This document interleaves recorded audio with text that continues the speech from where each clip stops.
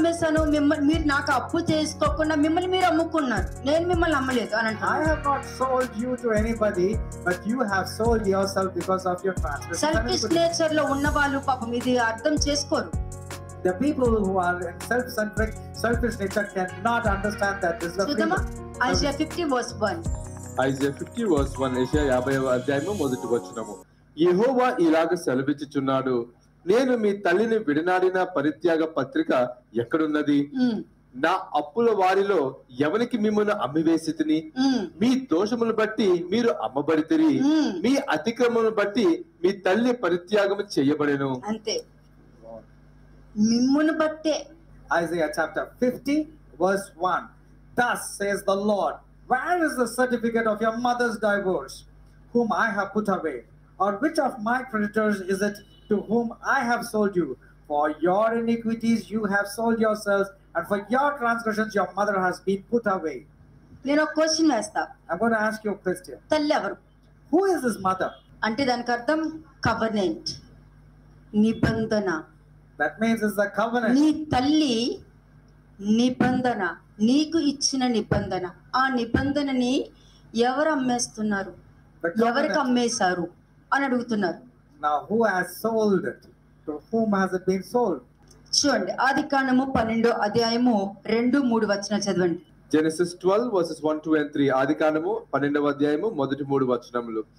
యెహోవా, నీవు లేచి నీ దేశము నుండి, నీ బంధువుల యొద్ద నుండి, నీ తండ్రి ఇంటి నుండి బయలుదేరి నేను నీకు చూపించే దేశములకు వెళ్ళుము. అంటే వాక్యం నీకు వచ్చేసింది. వాక్యము ఇలా ఉండు, ఇలా ఉండొద్దు, ఇలా ప్రవర్తించు, ఇట్లాగా చెయ్యొద్దు అని నీకు వాక్యం ఇచ్చేసారు. నువ్వు పెదవులతో, నువ్వు మాటలతో రిసీవ్ చేసుకుంటున్నావా, క్రియలతోనూ సత్యంతోనూ రిసీవ్ చేసుకుంటున్నావా అన్నది ఈ మొదటి వచనంలో ఆధారపడి ఉన్నది.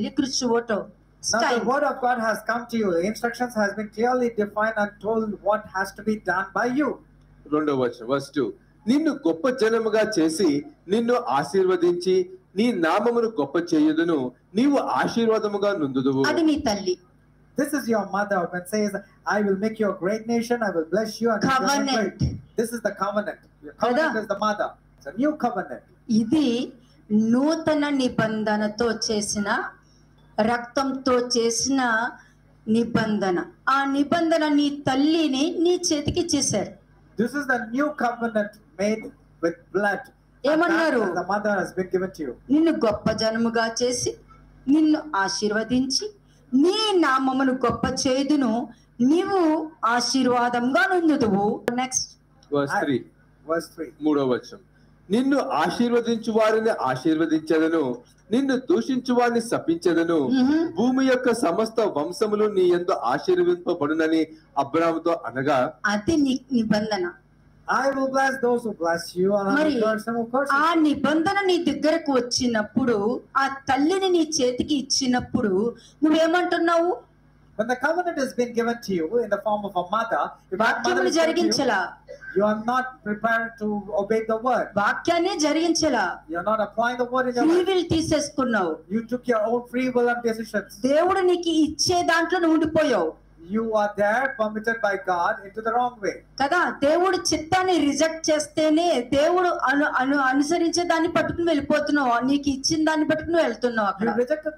You rejected the perfect will of God and you landed yourself in the permissive will. ఇవన్నీ పట్టుకుని నువ్వేం చేస్తున్నావు? What are you doing by holding on to all this? నీ పరిస్థితులు బాగోలేదు. Your situations are not good. అప్పుడు ఏమంటున్నావు నువ్వు దేవుడి దగ్గరికి వచ్చి? What are you telling God?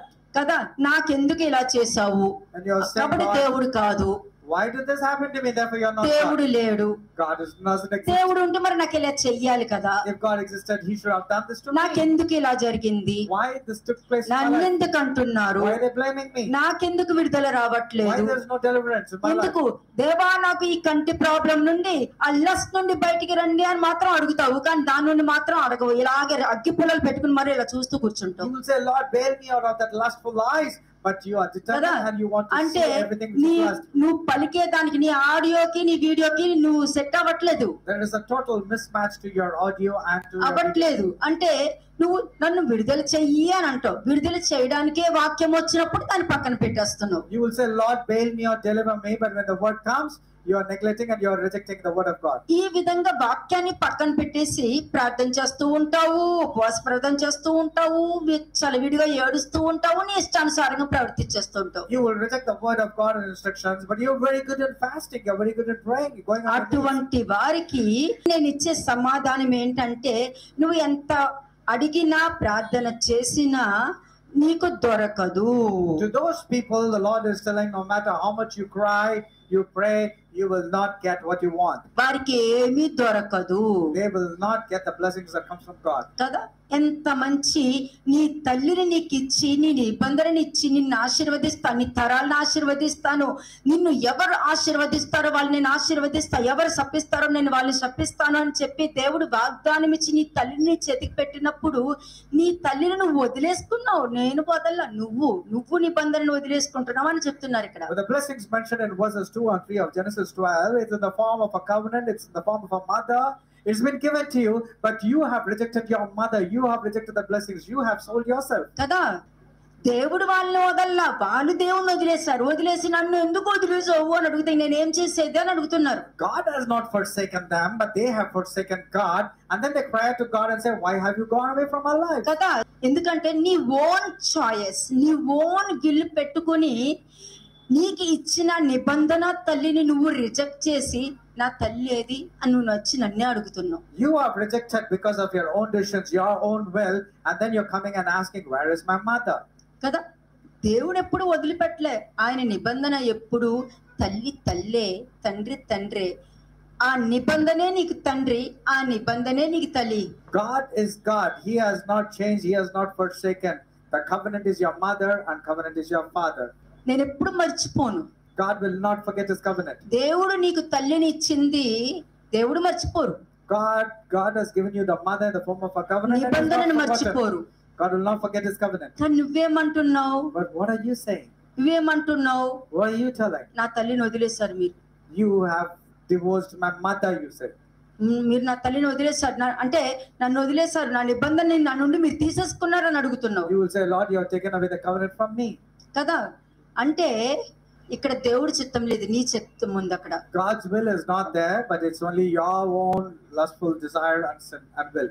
దేవుడి మీద నమ్మకం లేని ప్రవర్తన నువ్వు పెట్టుకొని దేవుడి దగ్గరికే వచ్చి నాకెందుకు ఇలాగయ్యింది, నన్ను ఎందుకు ఇలా చేసావు, ఎందుకు మరి నువ్వు ఉంటే నాకు ఇవన్నీ జరగాలి కదా అని నువ్వు అడుగుతున్నావంటే నీ తల్లిని నువ్వు వదిలేసుకున్నావు. దానికి కారణం నువ్వే అన్నది నువ్వు realise అవ్వట్లా. You are faithless, you are unfaithful, you have gone away from your mother, but you're crying out to God and say, God, where are you? Why you are not attending my prayer? ఎందుకంటే వాళ్ళు lack of faith లో ఉన్నారు.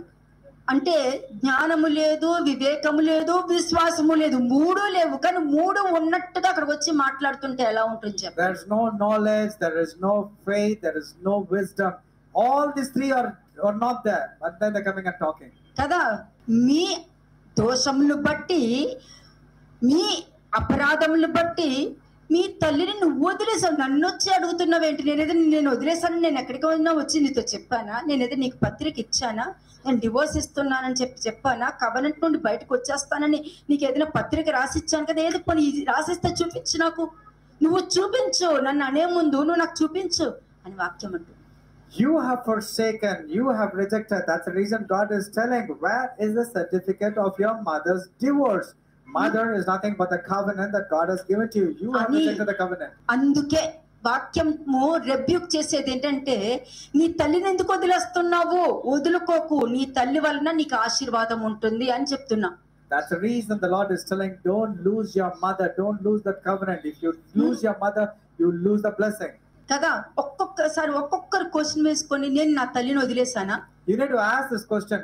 Every one of you ask this question. నేను నా తల్లిని వదిలేసానా?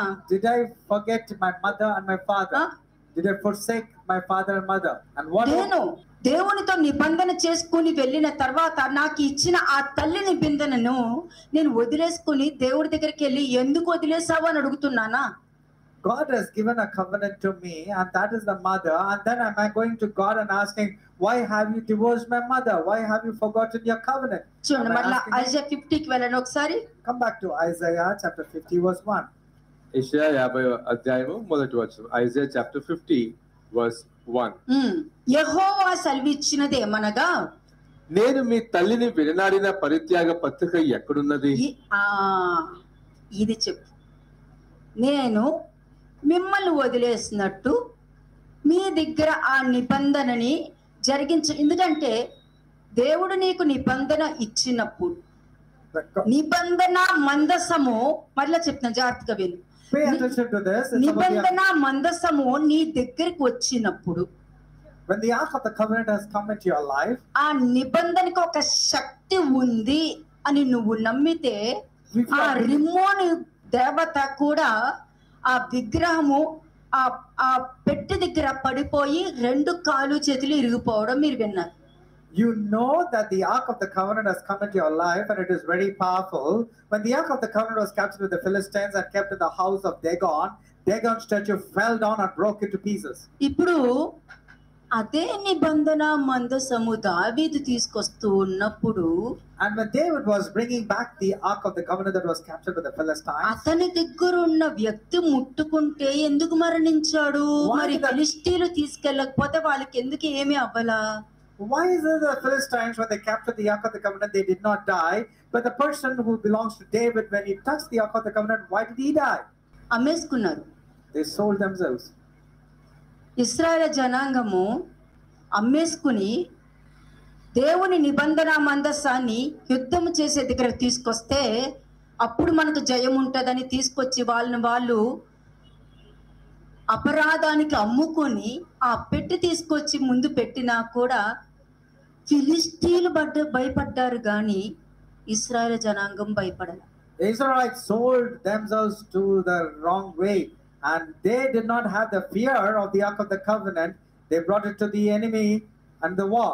But the Philistines feared the ark of the covenant. ఎందుకు? ఇశ్రాయేలు జనాంగము దేవుడు వారి దగ్గర లేకుండా ఉన్నారు అన్న అజంప్షన్ లో ఉంటూ అపరాధము చేస్తూ తప్పులు చేసుకుంటూ వెళ్ళారు కాబట్టి వాళ్ళకి ఉట్టి పెట్టితో సమానం. The Israelites treated the ark of the covenant as just as a wooden box, కదా? but they were selling themselves to sinful nature. నువ్వు ఎలా చూస్తావో నీకు అలాగే దొరుకుద్ది. The way you see, you will get the same way. Day 1 నుండి చెప్తున్నా అని మిస్పరి.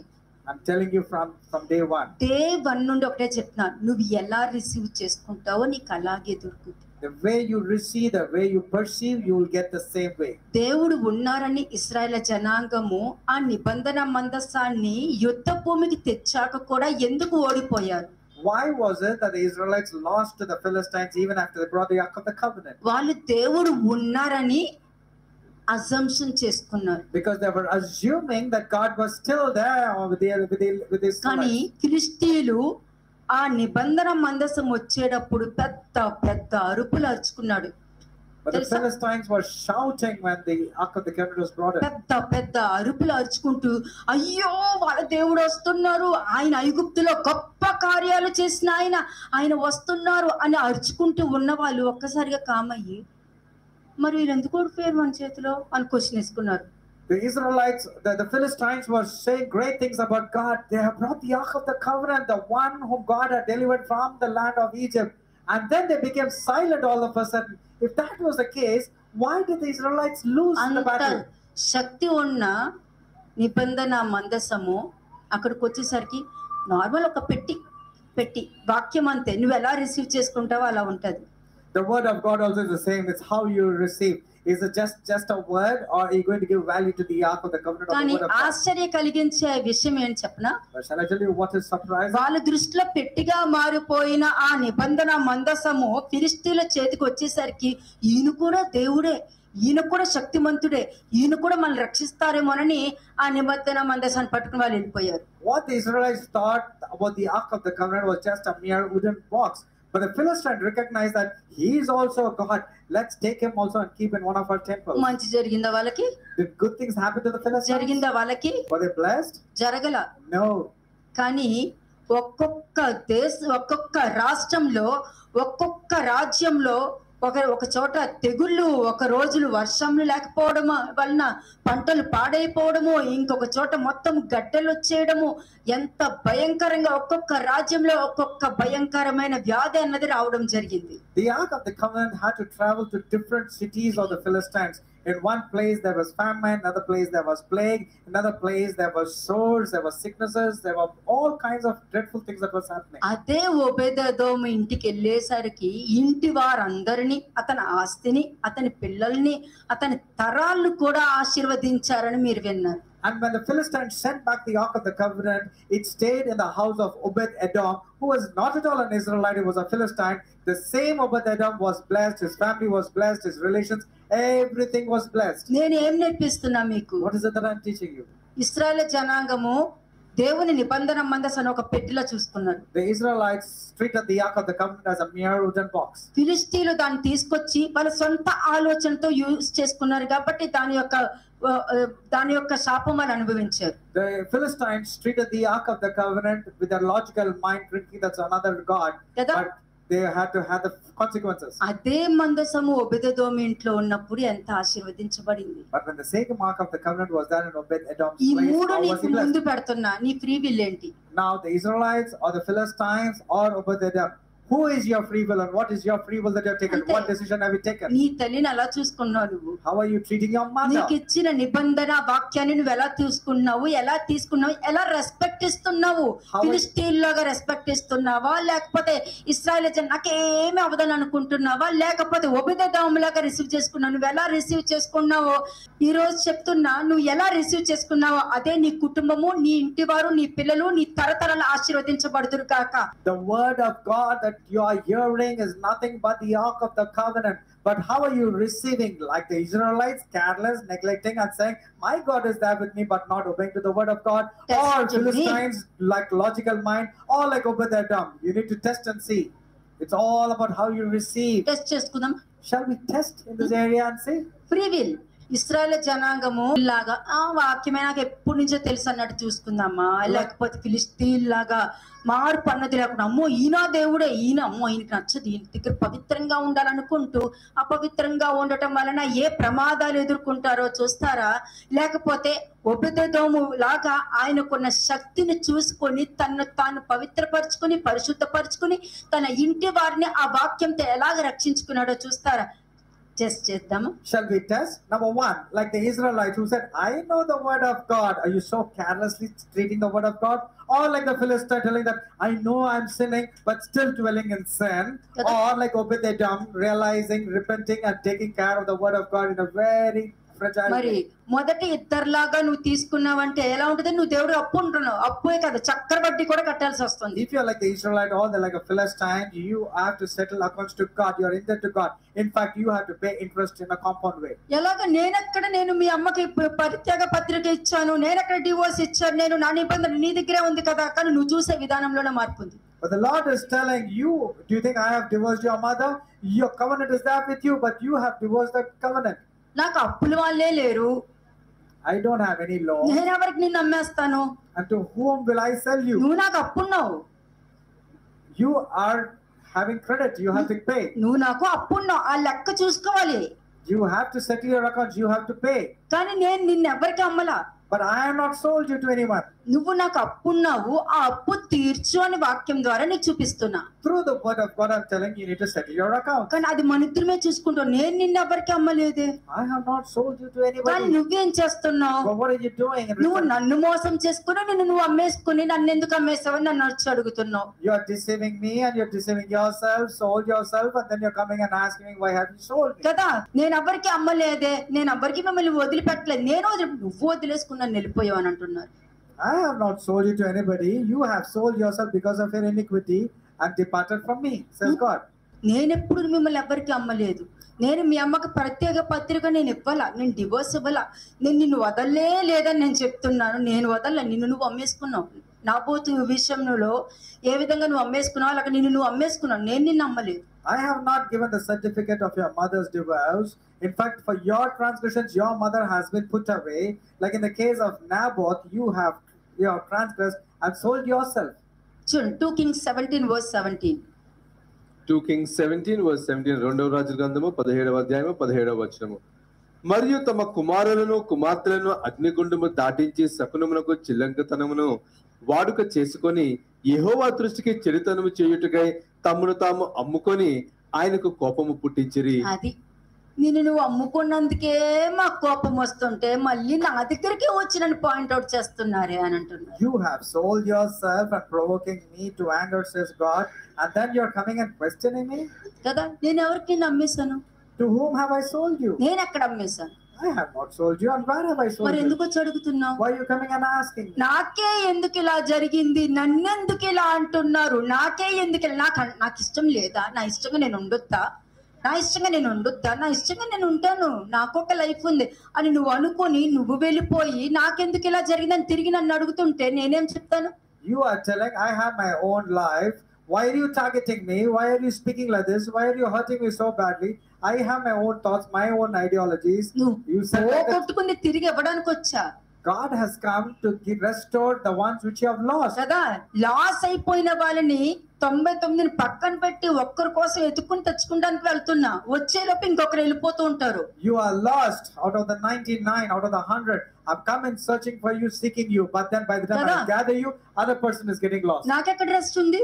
Where is the rest for me? నాకెక్కడ rest ఉంది? Where is the rest for God? ఒకరు వెళ్తారు, ఎక్కడికి వెళ్తారో తెలియదు, కానీ వాళ్ళు తెచ్చుకునే లోపు ఇంకొకరు వెళ్తారు. One person goes astray, but by the time I can bring that person back, another is lost. వాళ్ళని తెచ్చుకుని ఇద్దరిని రెడీ పెట్టేలోపు ఇంకొకరు వెళ్తూ ఉంటారు. అంటే నీ ఆలోచనతో నువ్వు వెళ్ళిపోయి, నువ్వు నిబంధన నుండి వెళ్ళిపోయి, నేను వేసిన అగ్ని కంచె నుండి నువ్వు వెళ్ళిపోయి నన్ను అడుగుతావు ఎందుకు, నేను ఎందుకు ఇట్లా చేస్తున్నా, నాకు ఎందుకు ఇలా మాట్లాడను, నాకే అర్థం కావట్లే. మరి మాట్లాడేటప్పుడు నీకు అర్థం కాలేదా? మాట్లాడేసిన తర్వాత అర్థమవుతుందా మీకు? You are lost in your own transgressions, in your own thoughts. You are gone away from the circle of fire, the hedge of fire. And then you says, I do not know, why did I speak like that? I do not even know why I spoke like that. Jeremiah 3:8 first 8 చదివి తర్వాత 7కి. Jeremiah chapter 3 verse 8 and then 7. ఇర్మియా 3వ అధ్యాయము 8, 7 వచనములు. 8వ వచనము. ద్రోహిణియగు ఇశ్రాయేలు వ్యభిచారము చేసిన హేతువు చేతనే నేను ఆమెను విడిచిపెట్టి ఆమెకు పరిత్యాగ పత్రిక ఇయ్యగా విశ్వాసఘాతుకురాలకు ఆమె సహోదరి అయిన యూదా చూచియు తాను భయపడక వ్యభిచారము చేయుచు వచ్చుచున్నది. అంతే, నువ్వు ఒక తప్పు చేస్తున్నావు, అది తప్పు అనేది రియలైజ్ అవ్వకుండా ఆ తప్పు తీసుకెళ్ళి ఇంకొకరికి చెప్తున్నావు అంటే నువ్వు వ్యభిచారం చేస్తూ, ఇంకొక మనిషి వ్యభిచారం చేయకపోయినా వ్యభిచారం చేసేటట్టే నువ్వు కళ్ళు చెట్టు కింద కూర్చొని పాలు తాగుతున్నట్టు అయిపోతుంది. You have sinned, you have transgressed, but because of your influence, you're making the other person also land themselves into transgression and iniquity. It's like drinking milk under a toddy plant. నువ్వు వదిలేసావు, You have departed, you నువ్వు have ఇచ్చావు నాకు విడాకులు, you have committed adultery, and నువ్వు you నాకు have committed divorce divorce. చేసావు, You have given a certificate. నువ్వు నాకు విడాకులు ఇచ్చేసి నాకెందుకు విడాకులు ఇచ్చావు, నా తల్లి ఎక్కడ, నా నిబంధన ఎక్కడ, నువ్వు నన్ను అడుగుతున్నావు. You have divorced from God, and then you're asking, why did you divorce my mother? Why have you not keep up your covenant? 7th verse. 7వ వచనం. ఆమె ఈ క్రియలు అన్నిటినీ చేసినను ఆమెను నా యొద్దకు తిరిగి రమ్మని నేను సెలవియ్యగా ఆమె తిరిగి రాలేదు. మరియు విశ్వాసఘాతుకురాలకు ఆమె సహోదరి అయిన యూదా దాన్ని చూచెను. అందరూ చూసారు, అందరూ చూసారు. And everybody saw the treachery, what these people are doing. తిరిగి రమ్మన్నాను, వచ్చారా? God is telling to come. రాలేదు, తిరిగి రారు. కానీ వెళ్ళి సహోదరుతో ఏం చెప్తారు? నన్ను పంపించేశారు. They will not return, but in fact they go about telling that they have cast me out. కయీను అలాగే చెప్పాడు. That's what Cain told. ఆయన సన్నిధిలో నన్ను బయటకి ఎంటేశారు, ఎందుకు ఎంటేశారో చెప్పరు, పంపేశారు అంతే. He will say God has cast me out of his presence, but they will not tell why it has took place. అంతే, నన్ను పంపేశారు.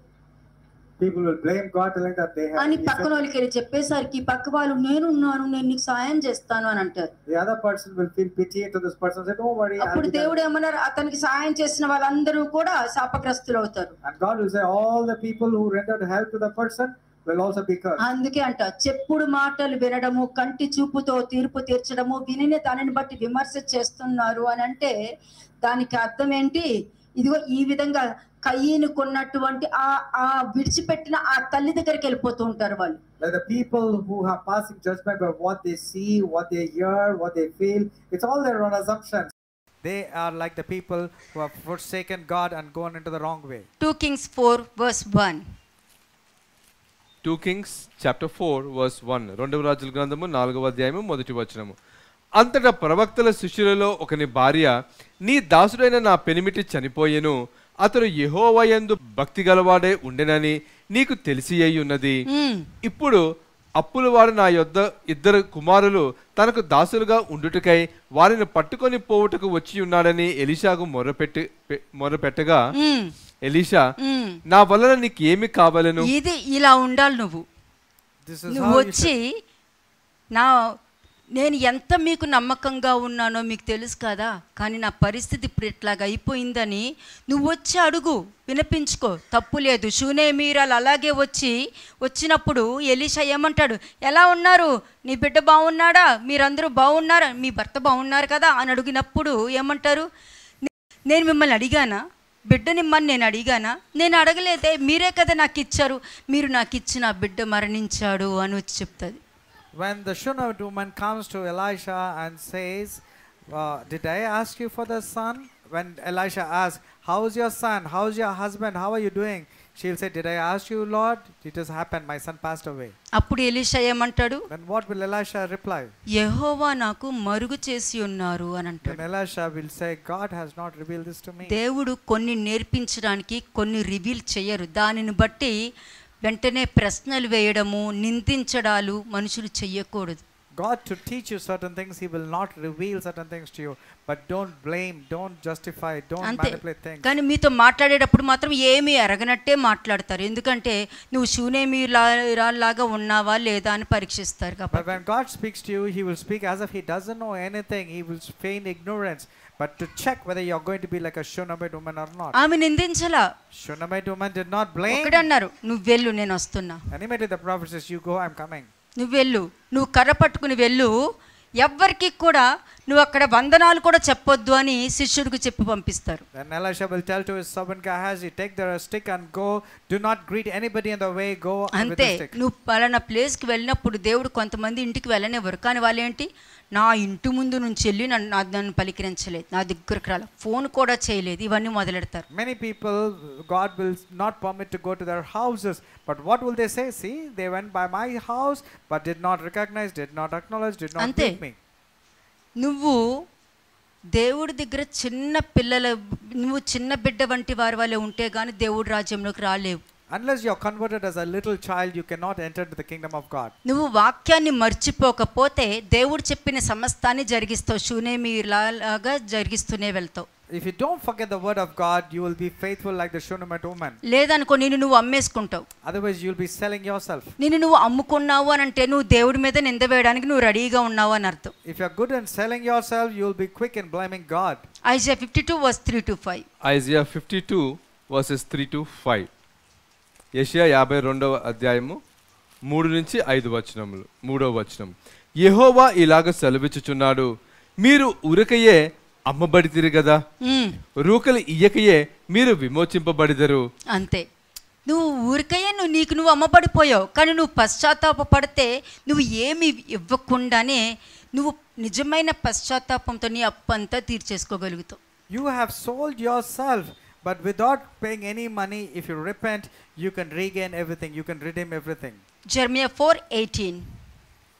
Jeremiah chapter 4 verse 18. ఇర్మియా 4వ అధ్యాయము 18వ వచనము, నీ ప్రవర్తనయు నీ క్రియలను వీటిని నీ మీదకి రప్పించెను, నీ చెడుతనమే దీనికి కారణము, ఇది చేదుగానున్నది కదా, నీ హృదయము నంటుచున్నది కదా. కదా, ఇది నువ్వు చేసుకున్నదే.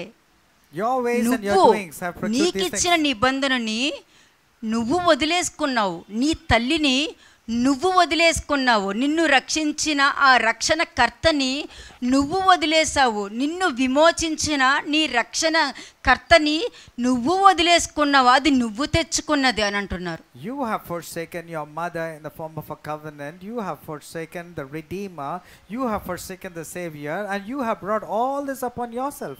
కదా, అంటే నీ ప్రవర్తనయు నీ క్రియలు వీటిని నీ మీదకి రప్పించాను. Your behavior, your speech, your attitude has brought this upon yourself. నువ్వు నోటితోనూ పెదవులతోనూ దేవుడి వాక్యము పలుకుతూ దేవుడు అంటే నాకు ఇష్టం ఉంది అని అంటే నీ క్రియలు అలాగే ఉంటాయి. సత్యం ఉండదు. If you merely say I love God with your words and your lips, then there will not be any truth because you are not put it in action. కానీ నీ క్రియలలో సత్యం ఉందనుకో, దేవుడి వాక్యము నీలో ఉంటుంది, ఆ తల్లి కూడా ఆ నిబంధన నీ మీదే ఉంటూ నీ తరతరాలకి ఆశీర్వాదంగా మారుతుంది. But if your truth has some actions in it, then your mother will stay with you and the blessings also will stay with you. నిన్ను బట్టే నీ నిబంధన విరగొట్టబడింది.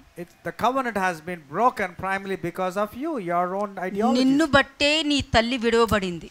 It's because of you your mother has been forsaken. నీ అపరాధాలు బట్టి, నీ దోషమును బట్టి నువ్వు వాక్యాన్ని ఏ విధంగా రిసీవ్ చేసుకున్నావో ఆ రిసీవ్ చేసుకునే ఆ నిబంధన చక్క పెట్టిని బట్టి నీ నిబంధనని నువ్వు విరగొట్టుకున్నావు, నీ తల్లిని నువ్వే విడిచిపెట్టేశావు. You have broken the covenant, the ark of the covenant, because you treated the word of God as a mere wooden box, and you are the reason for forsake your mother, which is the covenant.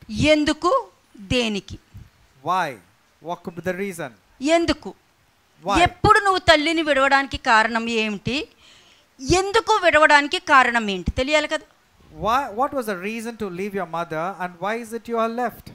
అంటే నేను వచ్చినప్పుడు ఎవరు నా వంక చూడలేదు అని అంటున్నారు.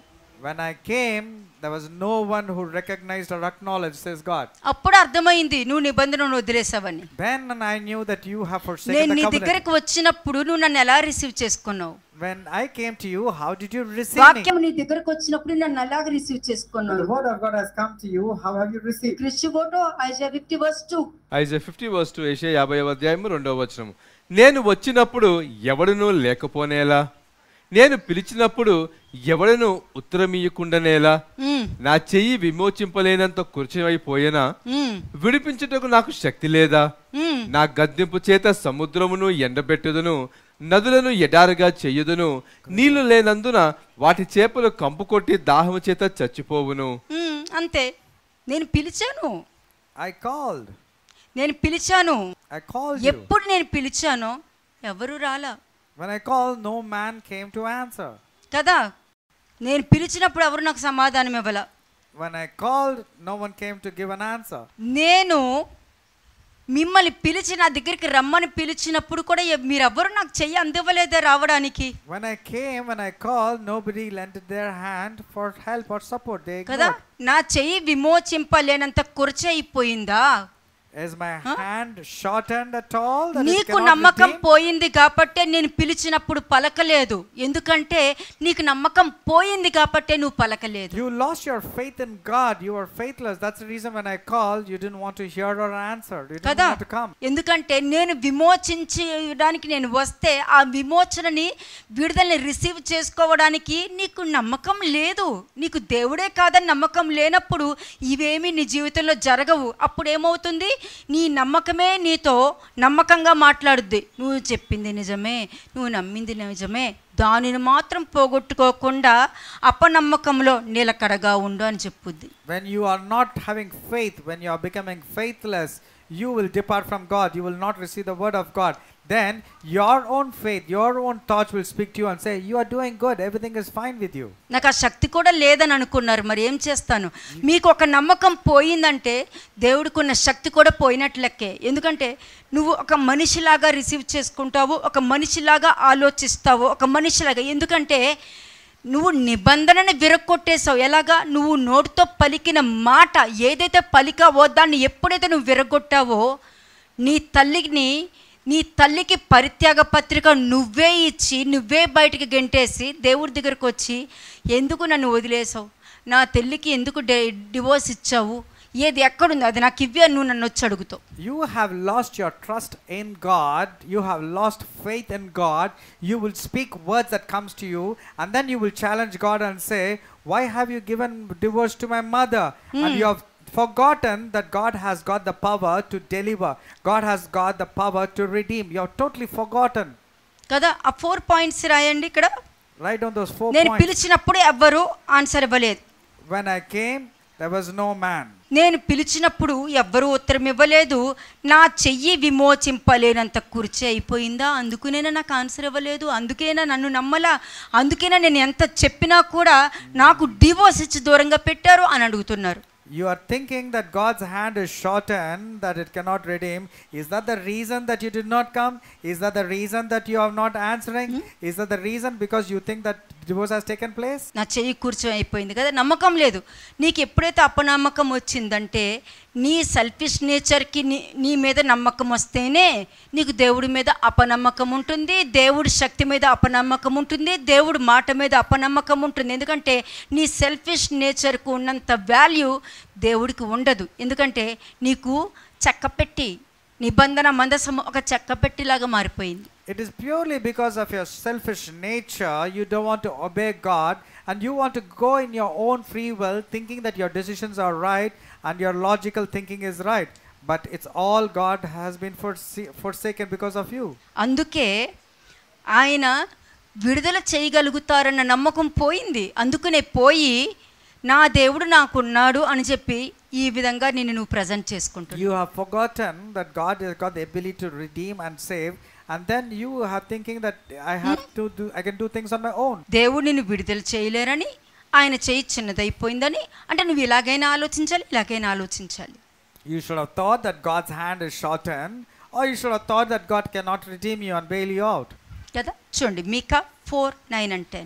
మీకా 4వ అధ్యాయము 9-10 వచనములు. నీవు ఎందుకు కేకలు వేయుచున్నావు?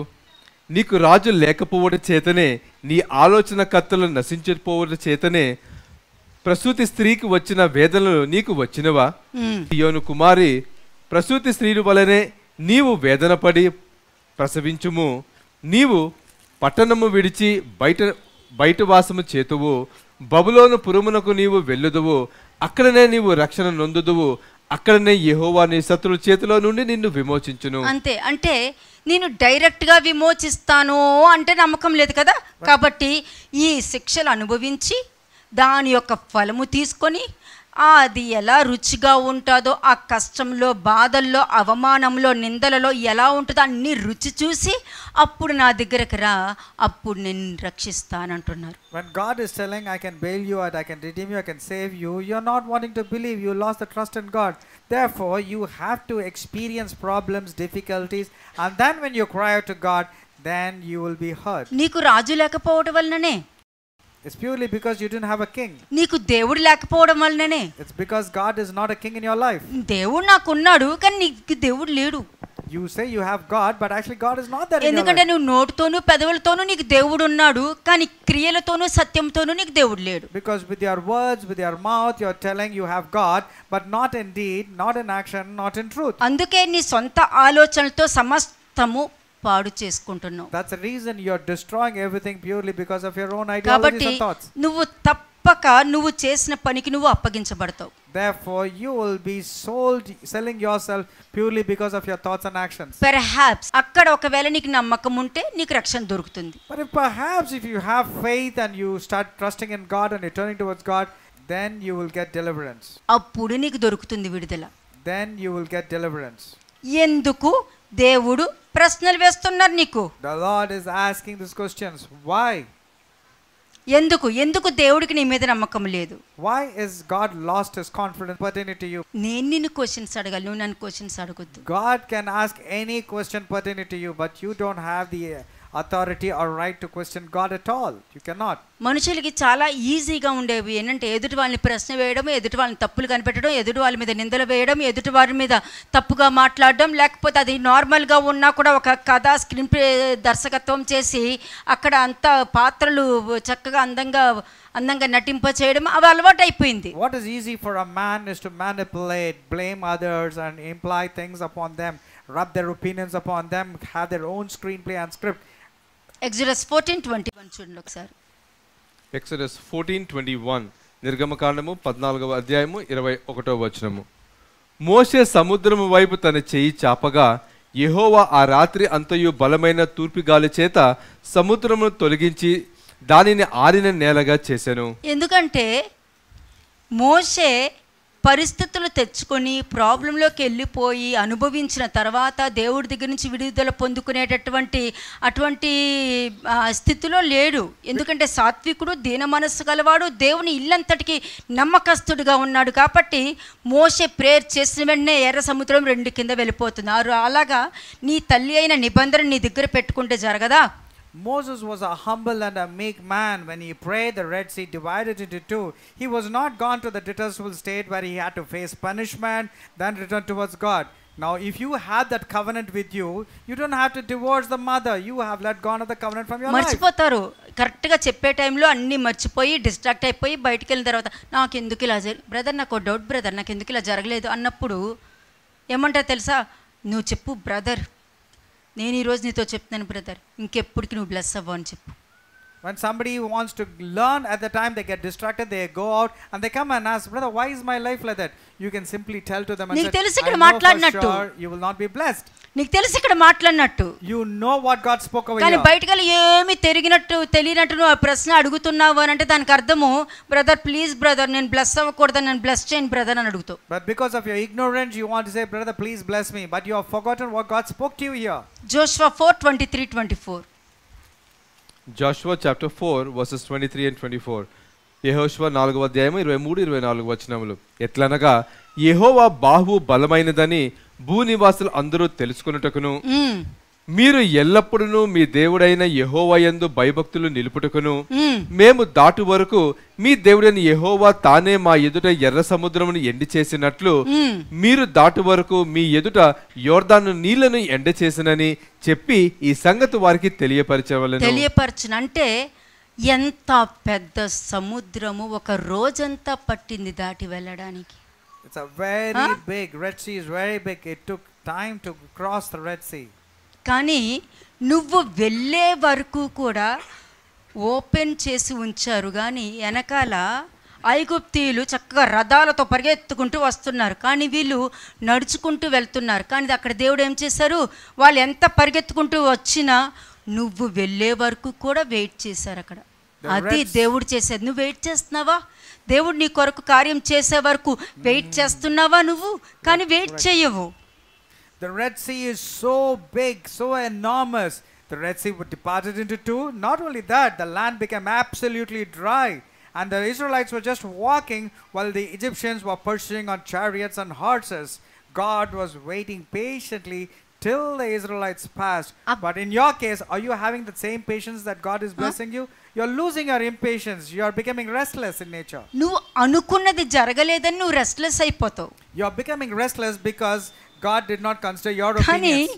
నీ కొరకు అంత సముద్రం దాటే వరకు కూడా ఎందుకు అంత ఓర్పు ఓపిక చూపించారు తెలుసా? Do you know why God showed that perseverance and endurance and patience towards you? ఈ కార్యం చూసి కృతజ్ఞత కలిగి దేవుడి యందు భయభక్తులు కలిగి నువ్వు జీవిస్తావని ఒక నమ్మకంతో ఆయన ఓర్పు ఓపిక సహనం దేనికంటే నీ దేవుడికి భయపడి నువ్వు జాగ్రత్తగా కలిగి ఉంటావని ఆయన ఓర్పు చూపించారు అక్కడ. God had shown that patience, endurance and long suffering so that you will learn from him to be in likewise.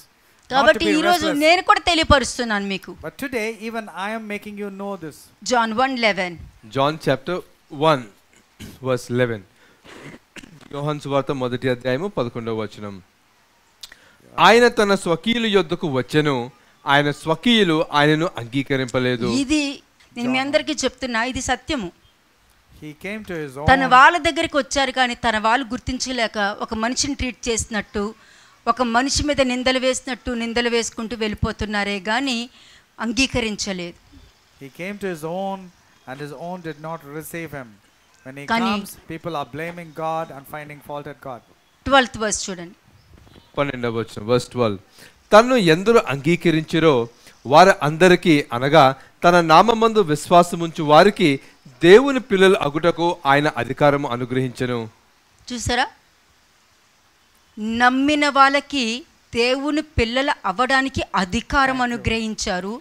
నమ్మని వారికి అధికారం దొరకలేదు. ఎందుకంటే ఒక కయీను స్థానంలో, ఒక ఆదాము అవ్వ స్థానంలో మిగిలిపోవడం వలన వాళ్ళకి పరిచర్య చేసే దేవదూతలు వాళ్ళని దూరంగా పంపించి మరలా దేవుని రాజ్యంలోనికి ఎంటర్ అవ్వకుండా వాళ్ళ కొరకు కాపుదలగా పెట్టినారు అక్కడ. But as many as received him, to them he gave the right to become the children of God. But those who did not receive, they are not called as the children of God. What happened to Adam and Eve? What happened to Cain? They were given ministering angels to minister them. But the same angels ensured that these people don't enter the Garden of Eden again. Acts 13:46. Acts 13 verse 46. అపోస్తల కార్యము 13వ అధ్యాయము 46వ వచనము. అప్పుడు పౌలును బర్నబాయు ధైర్యముగా ఇట్లనిరి, దేవుని వాక్యం మొదట మీకు చెప్పుట ఆవశ్యకమే, అయినను మీరు దానిని త్రోసివేసి మిమ్మును మీరే నిత్య జీవనమునకు అపాత్రులుగా ఎంచుకొనుచున్నారు కదా. నువ్వు ఎవరిని తోసేసావు? Whom have you rejected? Whom have you cast? ఎవరిని వదిలి వెళ్ళిపోయావు? Whom did you forsake? ఎవరి మీద నిందలు వేసావు? Whom did you blame? కదా. దీనివల్ల నువ్వేం పొందుకున్నావు? And what have you achieved because of this? నువ్వు సమాధానం పొందుకోలా. You have not achieved peace. కదా. ప్రజల నుండి విడుదల పొందుకున్నానని పొందుకోలా. You did not receive your deliverance from నిత్య the pressure. జీవమునకు అపాత్రులుగా చేసుకున్నారన్న విషయము realise అవ్వట్లా. You are not realizing that you have become unworthy of everlasting life. Acts 28 verse 27. Acts 28 verse 27. అపోస్తల కార్యము 28వ అధ్యాయము 27వ వచనము. ఈ ప్రజలు కన్నులారా చూచి చెవులారా విని మనసారా గ్రహించి నా వైపు తిరిగి నా వలన స్వస్థత పొందకుండునట్లు వారి హృదయము క్రొవ్వియున్నది. వారు చెవులతో మందముగా విని కన్నులు మూసుకొని ఉన్నారు అని పరిశుద్ధాత్మ యెషయా ప్రవక్త ద్వారా మీ పితరులతో చెప్పిన మాట సరియే. ఇదే నువ్వు పెదవులతోనూ నోటితోనూ దేవుని స్తుతిస్తున్నావు అని అంటే నువ్వు కళ్ళారా చూసి చెవులారా విని కూడా నువ్వు హృదయంలో గ్రహించి దేవుడి వైపు నువ్వు తిరగకుండా నువ్వు నోటితోనూ పెదవులతోనే దేవుడి దగ్గర ఆగిపోయావు. నువ్వు You are just merely praising God with your eyes, with your mouth, with that whatever you heard. It's all superficial but not wholeheartedly. కానీ ఇక్కడ పరిశుద్ధాత్మ ఏమంటారు? నీకు విడుదల లేదు. But the Spirit of the Lord is telling you will not be healed. ఎందుకంటే నీ హృదయము క్రొవ్వి, లాజికల్ మైండ్ తో క్రొవ్విపోయి బాగా కొవ్వు పట్టుకుని ఉందని చెప్తున్నారు. Because of your logical mind and understanding, your heart has become grown dull. అందుకే నీ చెవులతో దేవుడి వాక్యము కన్నా చెప్పుడు మాటలకు ఎక్కువ విలువిస్తున్నావు. That's the reason your ears are not hearing the word of God but hearing to gossip. అది విని ట్రూత్ ను గ్రహించకుండా నీ కళ్ళు మూసుకుపోయాయి. And because of that you are not able to understand the truth. Your అని eyes are closed. పరిశుద్ధాత్మ యెషయా ప్రవక్త ద్వారా మీ పితరులతో చెప్పిన మాట సరియే అంటే వాళ్ళతో చెప్పింది నీకు చెప్పింది కరెక్ట్ గానే చెప్పారు అని అర్థం. And whatever was mentioned in Isaiah chapter 6 verses 9 and 2 has come to pass now. Next. కాబట్టి దేవుని వలనైనా ఈ రక్షణ అన్యజనుల యొద్దకు పంపబడి ఉన్నదని మీరు తెలుసుకుందురుగాక. వారు దాన్ని విందురు. ఇప్పుడు ఇది జరుగుతుంది. Amen. God has been sent to the Gentiles and they will hear it. Next verse. పౌలు 2 సంవత్సరములు పూర్తిగా తన అద్దె ఇంట కాపురముండి తన యొద్దకు వచ్చువారు అందరినీ సన్మానించి ఏ ఆటంకమును లేక పూర్ణ ధైర్యముతో దేవుని రాజ్యమును గూర్చి ప్రకటించుచు. అది నీకు పూర్ణ ధైర్యం ఉందనుకో. నీకు పూర్ణ ధైర్యం ఉంటే నువ్వు నీ దేవుని ప్రేమించగలుగుతావు, నీ ఇరుగాలని ప్రేమించగలుగుతావు. If you have confidence in God, trust in God, you will love the Lord God with all your heart, mind and soul, and so shall you love your neighbors too. Isaiah 65 verse 11. Isaiah 65 verse 11. యెషయా 65వ అధ్యాయము 11వ వచనము.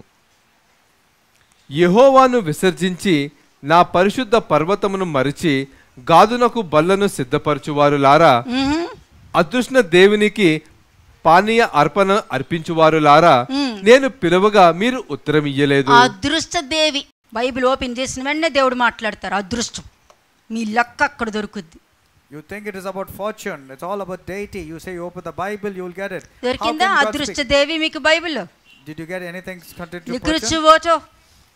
65 verse 11. But you are those who forsake the Lord, who forget my holy mountain, who prepare a table for Gad. Gad means నువ్వు దేవుడి సత్యాన్ని చూడట్లే, నీ అదృష్ట దేవిని నువ్వు ప్రార్థన చేస్తే హీలింగ్ అయ్యింది, నేను ప్రవచనం చెప్తే అక్కడ జరిగింది, అంతవరకే నీకు తెలుసు. ఎందుకంటే దేవుడి దగ్గరకు వచ్చి ఏమన్నారు? నీ నామంలో నేను ప్రవచించలేదా, నీ నామంలో నేను దెయ్యములు వెళ్ళగొట్టలేదా, నీ నామంలో అనేక మందికి స్వస్థత కలిగించలేదా అని అంటే, అక్రమము చేయువారులారా నీలో నా వాక్యం లేదు, నువ్వెవరో నేను ఎరగను. In Matthew ఇక్కడ chapter నుండి 7, తొలగిపోండి అనేసారు. from Matthew chapter 7 verses 21 to 23, these people say, have we not cast out demons in your name, done all these miracles, do the great things?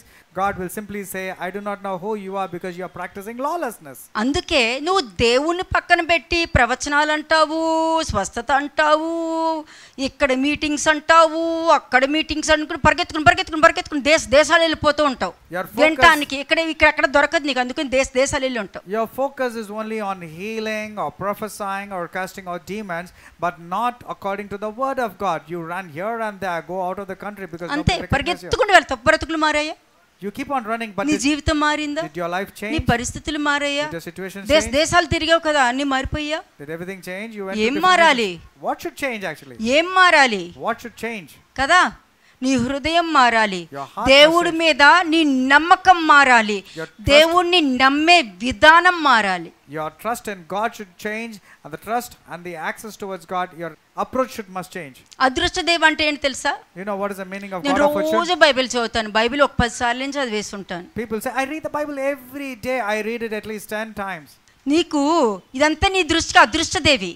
For you, all these things are నేను God Bible of fortune. చదివాను, ప్రేయర్కి వెళ్తాను, నేను ముసుగేస్తాను, అక్కడికి వెళ్తాను, ఇక్కడికి వెళ్తాను, ఆచారం చేస్తాను, అక్కడికి వెళ్తాను, వాళ్ళకి సేవ చేస్తాను, నేను వీళ్ళకి సేవ చేస్తాను, నాకు డబ్బులు లేకపోయినా నేను అమ్ముకుని మరీ సేవ చేస్తాను అని అదృష్టదేవి విషయంలో అదృష్టదేవిలాగా అదృష్టంలాగా చెప్పుకొని తిరగడం కాదు అక్కడ. God of fortune, you should not be like that, like you say, I go about there, I pray regularly, I go about preaching the word of God, I go here and there. సింపుల్గా చెప్పారు, నేను పిలువగా మీరు ఉత్తరం ఇలే. God will simply say, when I call, you did not answer. నేను మాట్లాడగా మీరు ఆలకించలేదు. When I spoke, you did not give importance. కానీ నా దృష్టికి చెడ్డదాన్ని మాత్రమే చేశారు. But in my sight, you did only evil in my sight. నాకు ఇష్టము కాని దాన్ని నువ్వు కోరావు. And what I did not like, you desired only కాబట్టి that.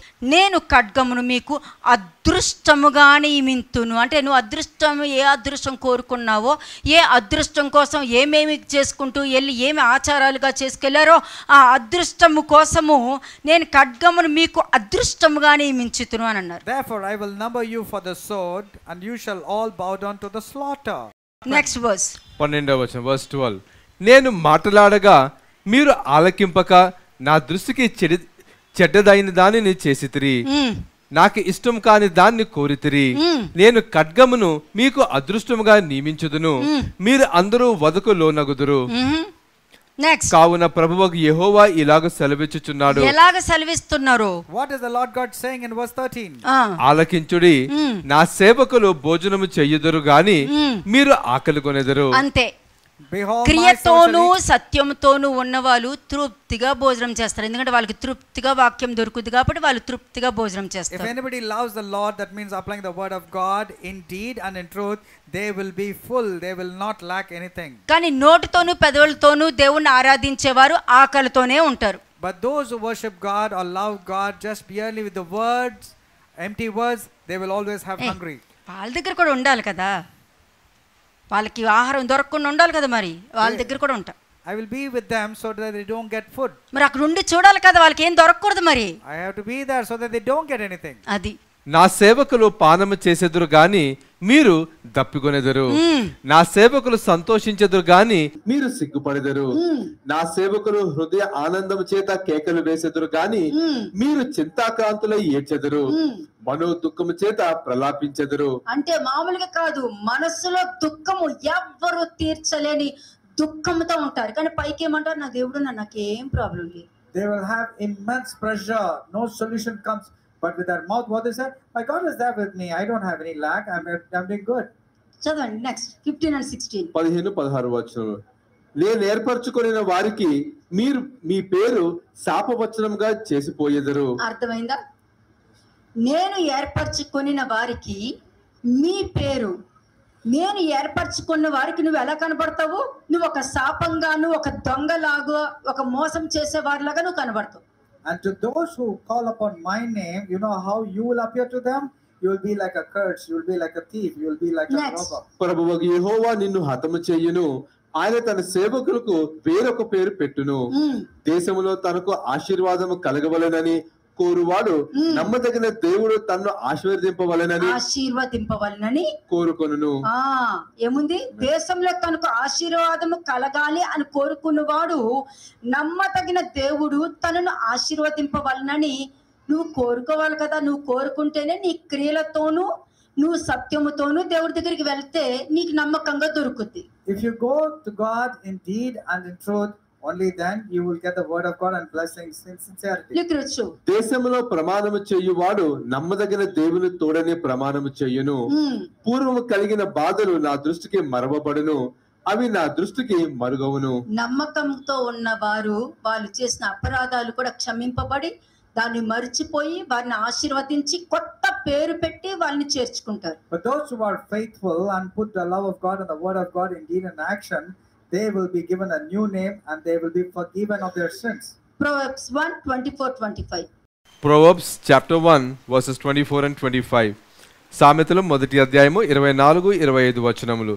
నేను పిలువగా మీరు వినకపోతిరి, నేను చేయి చాపగా ఎవరనూ లక్ష్య పెట్టపోయిరి. నేను చెప్పిన బోధ ఏమియు మీరు వినక త్రోసివేసితిరి, నేను గద్దింపగా లోబడకపోతిరి. అంతే. అందుకే అన్నారు, నేను నీ నిబంధన పోగొట్టుకోవడానికి కారణం నువ్వే. నువ్వు దేవుడి వాక్యాన్ని ఒక చెక్క పెట్టేలాగా నువ్వు మార్చుకున్నావు. దానికి ఒక విలువ లేకుండా నువ్వు మార్చుకున్నావు కాబట్టి నీ లైఫ్ ఇలా మారిపోయింది. కానీ చూడటానికి అన్ని బాగున్నట్టు కనబడతాయి, కానీ అన్ని ఉన్నా నువ్వు దరిద్రుడివే అని అంటున్నారు. You treated the word of God with contempt. You are very careless, but you think you have everything. But though you have everything, you think you're rich, but you're poor, you're naked and you're wretched. కదా, అందుకే మీరు నా వైపుకి తిరగండి అని అంటున్నారు. Therefore God is telling, listen to me and return. 23 చూడండి. Proverbs chapter 1 verse 23. సామెతలు మొదటి అధ్యాయము 23వ వచనము. నా గద్దింపు విని తిరుగుడి, ఆలకించుడి, నా ఆత్మను మీ మీద కుమ్మరించదును. నువ్వు పోగొట్టుకునేవన్నీ నేను నీకు మరలా తిరిగిస్తాను అని అంటున్నాను. Turn at my rebuke, surely I will pour out my spirit upon you. That means whatever you lost, it will be restored to you.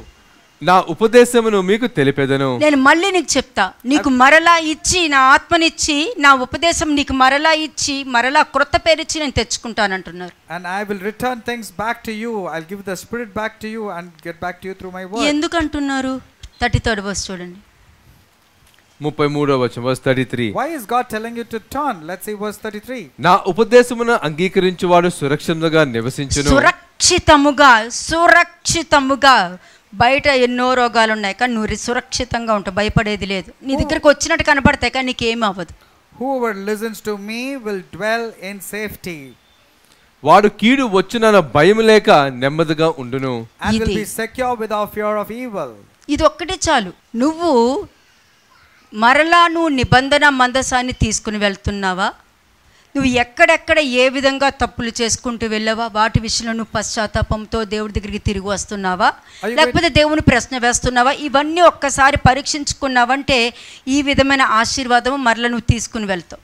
If you carry the ark of the covenant in a very valuable way, not treating it with contempt, and if you remember all the mistakes you have done, if you're forsaking all of them, you will get all the blessings back. Ezekiel 33 verse 11. Ezekiel 33 verse 11. Ezekiel 33వ అధ్యాయము 11వ వచనము. కాగా వారితో ఇట్లనుము, నా జీవము తోడు దుర్మార్గుడు మరణము నొందుట వలన నాకు సంతోషము లేదు. సంతోషమే లేదు, ఇష్టం కాదు, సంతోషమే ఉండదు. God has no pleasure in the death of the wicked.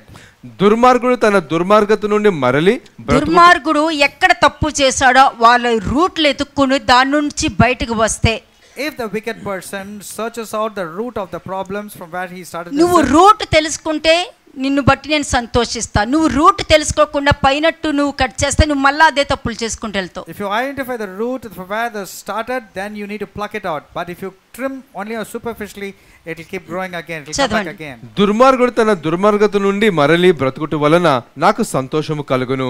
కాబట్టి ఇశ్రాయేలులారా మనసు త్రిప్పుకొనుడి, మీ దుర్మార్గత నుండి మరలి మనసు త్రిప్పుకొనుడి. మీ రూట్ వెతకండి. మీ రూట్ వెతికి ఏ విధంగా నువ్వు తప్పు చేసావు, ఏ విధంగా ఆలోచించావు, ఏ విధంగా ఇన్ఫ్లుయెన్స్ చేసావు, ఏ విధంగా నిన్ను నువ్వు అమ్మేసుకున్నావు, దేవుడికి ఎంత అప్పు ఉన్నావు, ఇవన్నీ చూసుకుని అప్పు తీర్చుకుంటానికి నువ్వు రెడీగా ఉంటే నువ్వు మరలా బ్రతుకుతావు. Find out the root and find out where and all you have sinned, where and all you have to settle your accounts with God, whom and all you have to forgive. You need to come back to God. Isaiah 50 verse 4 to 10.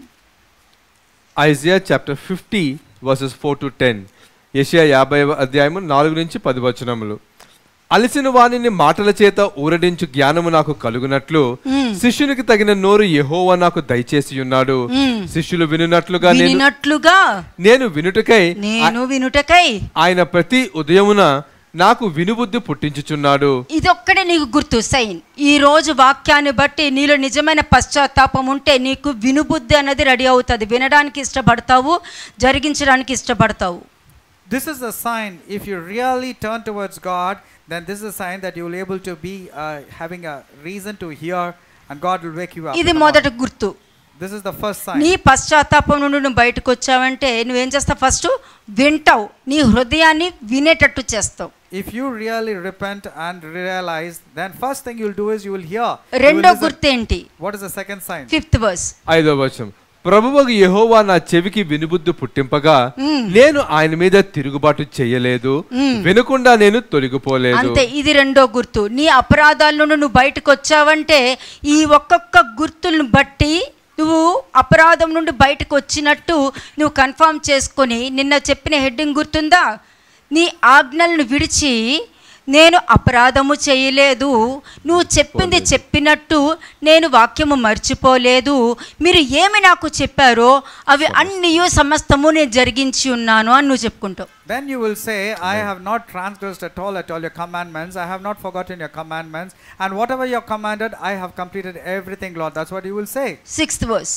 కొట్టువారికి నా వీపును అప్పగించితిని, వెంట్రుకలు పెరికివేయు వారికి నా చెంపలను అప్పగించితిని, ఉమ్ము వేయు వారికి అవమానపరచు వారికి నా ముఖము దాచుకొనలేదు. అంతే, నువ్వు ఏ విధంగా ఇవన్నీ అనుభవించి ఎదుటి వాళ్ళకి చేసి వచ్చావో ఇవన్నీ కూడా నువ్వు మారావా లేదా అని తెలియడానికి ఇటువంటి సిచ్యుయేషన్స్ నీకు ఎదురు అవ్వచ్చు, అవ్వకపోవచ్చు. You might have to face the same consequences. Somebody will strike you, your cheeks, you will be plucked out of your beard, and you will be put to shame. May happen or not happen, but you need to realize how you have been so cruel. మరి నా గద్దింపుకు తిరుగుతున్నావు, ప్రేమగా తిరగట్లేదు, నువ్వు నా గద్దింపుకు తిరుగుతున్నావు కాబట్టి నీకు ఈ అవకాశం ఇస్తున్నాను. You are not returning, you are not turning because of purely faith and love, but you are turning because of the rebuke that came to you. Next. 7వ వచనం, verse 7. ప్రభువగు యెహోవా నాకు సహాయం చేయువాడు గనుక నేను సిగ్గుపడలేదు, నేను సిగ్గుపడనని ఎరిగి నా ముఖమును చెకుముకి రాతి వలె చేసుకొంటిని. నన్ను నీతిమంతుడుగా ఎంచువాడు ఆసన్నుడై ఉన్నాడు, నాతో వ్యాజ్యమాడువాడు ఎవడు? మనము కూడుకొని వ్యాజ్యమాడుదము, నా ప్రతివాది ఎవడు? అతని నా యొద్దకు రానిమ్ము. ఇలా ఉంటావు ఎందుకంటే నువ్వు న్యాయంగా ఉంటావు, నీతి కలిగి ప్రవర్తిస్తావు కాబట్టి తల ఎత్తుకుని తిరిగి, అవునా ఏది నా దగ్గరకు వచ్చి మాట్లాడమని, నా దగ్గరకు వచ్చి చెప్పమని నువ్వు అడిగినప్పుడు వాళ్ళు ఎవరు రారు, ఎందుకంటే దాక్కుంటారు. You will execute justice, you will be righteous, and if somebody says, you will say, okay, let them come and talk to me. Next. When you call them, they will not come, they will disappear. Verse 9. ప్రభువగు యెహోవా నాకు సహాయం చెయ్యును, నా మీద నేరస్థాపన చెయ్యువాడు ఎవడు?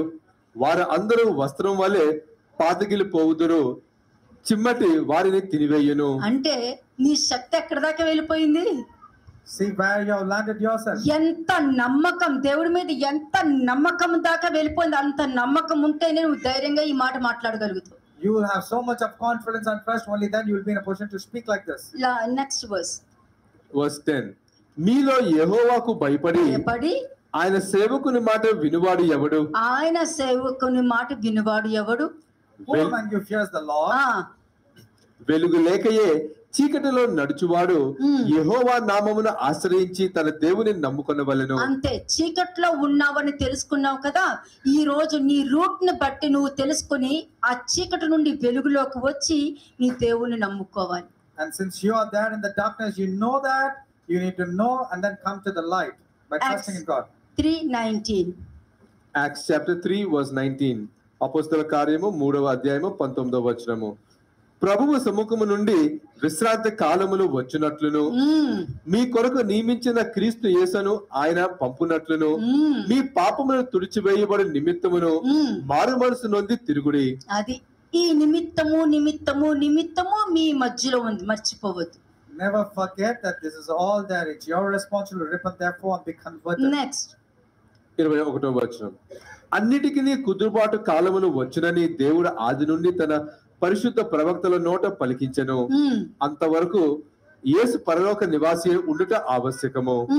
మోషే ఇట్లనెను, ప్రభువైన దేవుడు నా వంటి ఒక ప్రవక్తను మీ సహోదరుల నుండి మీ కొరకు పుట్టించును. ఆయన మీతో ఏమి చెప్పినను అన్ని విషయములో మీరు ఆయన మాట వినవలెను. అయిపోయింది. అన్ని విషయములలో, అందుకనే మీరు చెప్పిన సమస్తము నేను జరిగించానని చెప్పడానికి కారణము ఇదే, అన్ని విషయములలో. And you need to really obey everything what the prophet is telling you. 23 23వ వచనం. ఆ ప్రవక్త మాట వినని వాడు ప్రజలలో ఉండకుండా సర్వనాశనమగుననెను. అపోస్తలుడు పౌలే చెప్తున్నాడు ఈ మాట. Apostle Paul is telling, it shall be that every soul who will not hear that prophet shall be utterly destroyed from కదా, the people. అందరూ చెప్పేదే. పౌలు చెప్తాడు, యోహాను చెప్తాడు, మోషే చెప్పాడు కదా, పేతురు చెప్పాడు. ప్రతి వాళ్ళు చెప్పే మాట, ఎందుకంటే వాళ్ళందరూ నమ్మకంగా ఉన్నారు కాబట్టి. They were able to say because they were all faithful. John 7:16 John chapter 7 verse 16. యోహాను సువార్త 7వ అధ్యాయము 16వ వచనము. అందుకు యేసు, నేను చేయు బోధ నాది కాదు, నన్ను పంపిన వానిదే. ఎవడైనను ఆయన చిత్తము చొప్పున చేయ నిశ్చయించుకుని ఎడల ఆ బోధ దేవుని వల్ల కలిగినదో లేక నా అంతటి నేనే బోధించుచున్నానో వాడు తెలుసుకొనెను. తనంతట తానే బోధించువాడు స్వకీయ మహిమను వెతుకును గాని తన్ను పంపిన వాని మహిమను వెతుకువాడు సత్యవంతుడు. ఆయన యందు ఏ దుర్నీతియు లేదు. దుర్నీతి లేదు. ఇంకా నువ్వే దుర్నీతి చేయాలి, ఇంకా ఆయన మీద నువ్వే నిందలు వేయాలి, నువ్వే పాపం మోపాలి. నీ అండర్స్టాండింగ్ మాక్సిమం నీ టాలెంట్ అంతా ఉపయోగించాలి. There is no unrighteous in him, only you have to be unrighteous and you should use your talent to call him as a wrong person. John 8:28 John chapter 8 verse 28. యోహాను సువార్త 8వ అధ్యాయము 28వ వచనము. కావున యేసు, మీరు మనుష్య కుమారుని పైకెత్తినప్పుడు నేనే ఆయనననియు నా అంతట నేనే ఏమీ చేయక తండ్రి నాకు నేర్పినట్టు ఈ సంగతులు మాట్లాడుచున్నాననియు మీరు గ్రహించెదరు. 46 వచనం. నా యందు పాపమున్నదని మీలో ఎవడు స్థాపించును? నేను సత్యము చెప్పుచున్న ఎడల మీరు ఎందుకు నన్ను నమ్మరు? దేవుని సంబంధమైన వాడు దేవుని మాటలు వినును, మీరు దేవుని సంబంధులు కారు గనుకనే మీరు వినరని చెప్పాను. అందుకనేనండి, ఏదో ఒక విషయం తెలుసుకున్నప్పుడు అది నిజమా అవునా కాదా అని నమ్మే ముందు కన్ఫర్మ్ చేసుకోవాలి. Before believing, you need to really confirm whether it can be true or not. నువ్వు కన్ఫర్మ్ చేసుకోలేదంటే 47వ వచనాన్ని బట్టి మీరు దేవుని సంబంధి అయిన వాడు దేవుని మాట వింటాడు, మీరు దేవుని సంబంధి కాదు కాబట్టే నువ్వు చెప్పిన మాటలు విని దాని మీద స్థిరంగా నిలబడి ఉండిపోయావు. If you believe in the gossip, if you believe in the other persons, like he who is of God hears God's words, therefore you do not hear because you are not of God. John 14:10 యోహాను సువార్త 14వ అధ్యాయము 10వ వచనం. John chapter 14 verse 10. తండ్రి యందు నేనును నా యందు తండ్రియు ఉన్నామని నీవు నమ్ముటలేదా? నేను మీతో చెప్పుచున్న మాటలు నా అంతట నేనే చెప్పుట లేదు, తండ్రి నా యందు నివసించుచు తన క్రియలు చేయుచున్నాడు కదా. అందుకే దేవుని నామము కొరకు, తండ్రి నామము కొరకు తండ్రి అప్పగించిన ప్రతి పనులు చేయటంలో అవమానాలు పొందవలసి వచ్చినా అది ఆశీర్వాదంగానే మారుతుంది. ఎందుకంటే వాళ్ళ శ్రమల్లో అవమానంలో దేవుడు ఉన్నారు, కానీ నీకు ఉన్న శ్రమల్లో నీకు అవమానంలో దేవుడు ఉన్నారా లేదా చూసుకో. ఎందుకంటే నువ్వు ఎదుటి వారిని అంటావు, అదే నేను వచ్చేసరికి నువ్వు రిసీవ్ చేసుకోవట్లేదు అని అంటే నీలో దేవుడు లేరు, నీలో నువ్వే ఉన్నావు. When people are going through humiliation and difficulties and pressure, you need to check if God is there with you, or you bringing things upon you. 24 If you have rejected God, you will have problems, but if you are in God, God will solve everything. 24వ వచనం verse 24. నన్ను ప్రేమింపని వాడు నా మాటలు గైకొనడు, మీరు వినుచున్న మాట నా మాట కాదు, నన్ను పంపిన తండ్రిదే. అంతే.